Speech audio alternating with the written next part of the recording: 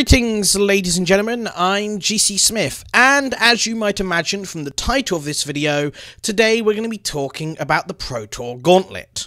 Now, for those of you who don't know, the Pro Tour Gauntlet was something that was announced before the Pro Tour that was going to contain some of the best decks featured at the Pro Tour during the modern constructed portion. And it would be a system where you pay 6 tickets or 60 play points, get given one of the decks at random, and play it for 3 rounds of Swiss. And then prizes will be paid out depending on how well you do. Obviously, this is a phantom event. You don't get to keep any of the cards you use. And before the Pro Tour, this event sounded amazing. Absolutely amazing. And, you know, I was really excited about it. I don't have the tickets or the money to be able to afford any real modern decks. And so I was really excited about being able to play really, really good decks. Now, the problem with this is that none of the decks I really enjoy playing would be in the pool. I know that much. Twin was going to be banned. So we weren't going to get Twin, that got banned already, and we weren't going to get Amulet Bloom because that got banned already, so there was no way they would feature at the Pro Tour. There's also the fact that Modern is a really hostile format to control, simply because Wizards refuses to print the control elements Modern needs, because Wizards has the policy of printing everything in Modern through Standard. And so they won't print any of the good control cards that Modern needs in Standard. They think it would be too powerful, so there's no way we're getting them in Modern. So I would be getting decks I don't really normally play and wouldn't necessarily enjoy playing, but I thought it'd be fun. It'd be nice to get a different take on things, and who knows, and we might get some really interesting decks at the Pro Tour. Then the Pro Tour came, day 1 and 2 went, and the top 8 was announced. And I instantly knew that this event, the Pro Tour Gauntlet, wouldn't be as good as I thought it would be, because 6 of the top 8 decks were Eldrazi. Because Eldrazi was just so much better than any other deck in the format that it was obscene. Okay, the blue-red Eldrazi beat the colourless Eldrazi, but the colourless Eldrazi was still better than every other non-Eldrazi deck in the format by a large, large margin. But, hey, you know, we don't know if the Eldrazi deck is that busted. Maybe some of the decks in the format have a good matchup. So last night I took part in the Gauntlet for the first time because it was uploaded yesterday. And I got given Affinity for my first Pro Tour Gauntlet. And first match was against one of the Eldrazi decks. I think it was the blue-red Eldrazi deck. And I did beat it 2-0. Now, a lot of this was to do actually with the fact that I knew to aggressively mulligan in Modern. I knew Modern was a format where you need certain cards in your opening hand, especially in a deck like Affinity. And my opponent probably was more of a standard limited player and wasn't used to having to aggressively mulligan for certain cards. And as such, he never really mulliganed until he hit a really aggressive Eldrazi hand, and so I just overwhelmed him both games. But when you actually do go against an opponent who aggressively mulligans, as I did this morning, when I was playing either Scapeshift or what was the other deck I played? Oh yeah, Blue Moon. You just got run over because their turn 1 2-drop into turn 2 Thought-Knot Seer rips your hand apart every time. Even if you have Remand into Blood Moon, you're still facing a 2-powered or 3-powered creature if they had Simian Spirit Guide on turn 1 that you can't really deal with that easily.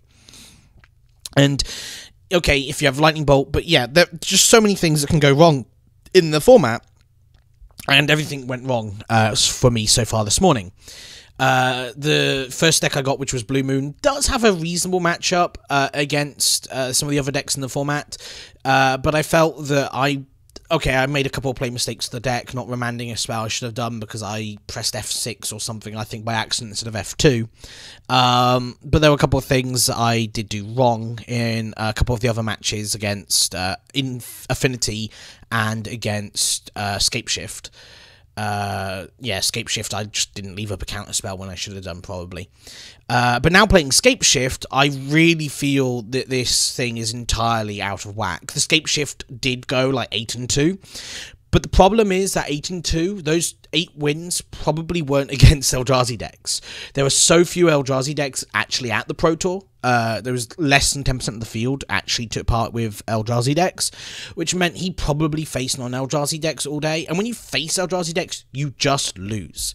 There's not really much you can do about it. And Scapeshift's not even that good against some of the more aggressive decks, simply because you just lose like really, really quickly. So that's my big problem actually with the Pro Tour Gauntlet right now, is that the format isn't balanced at all. It's like you're trying to play, because there's only 8 players, the top 8 of the Pro Tour. And if someone gets an Eldrazi deck, they win. They do go pretty much 3-0 unless they're an idiot, because it's really hard to lose that deck. It's really simple to play, and it's just so much further ahead than any of the other decks in the format. It's obscene. The only way that deck loses if you get a slightly slow hand, keep it, and you're against Affinity. Like, that's pretty much the only way you lose, or maybe Infect. But no, this format is really not balanced, and that's such a shame for something that should be so good. Like, a Gauntlet style thing for the Pro Tour is such a great idea, as it allows you to play decks you could never afford or never would have thought of, and just have a little bit of fun for the week following the Pro Tour. Now, there's certain things to note here. Firstly, this is Modern, a format which is not the most diverse at the moment. Again, because of the Eldrazi and because of other things. I feel that the format is very much aggro or big mana. You can't really be a control deck in this format, unfortunately, simply due to the fact that they refuse to give control the reasonable tools to compete with the aggro and big mana things. Like, they don't even get counterspell, which means you're stuck doing things like Mana Leak, which early game is basically a counterspell, I do agree, but very quickly falls off against some of the big mana strategies, or they refuse to give them the land hate they need, like Wasteland, which I think is necessary in Modern. I also think things like, what is it? Not Brainstorm, the 5-mana counterspell from Legacy, which the name for some reason, Force of Will, that's it, Force of Will, things like that I think are quite necessary in a format like Modern, with how aggressive it is and how just over the top it is. But we're never going to get those pieces because they're never going to come through Standard. So the only way we're going to get them into Modern is if they actually print a format which says this cards go straight into Modern, but I think the rules don't allow that at the moment. But that doesn't mean, by the way, I just want to get this out, though. I do not think the Pro Tour Gauntlet is a bad idea. I just think it was a bad Pro Tour to implement it for. So yeah, the really good thing is that this is such a good idea. I'm still having fun. Don't get me wrong. I'm enjoying playing decks and having to think of new ways to win and think of new ways on how to play the deck. But I do think that some of the other decks, it's just not a fair format at the moment in Modern. The Eldrazi decks are not only so good, but so easy to play. They're so linear.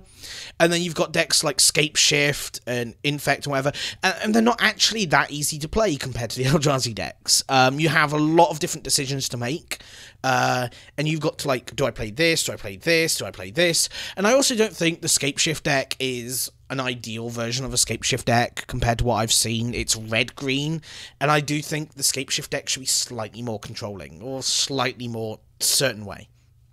Although, actually, I do think the best thing is that you do get to swap some of the sideboard and mainboard cards before the event begins.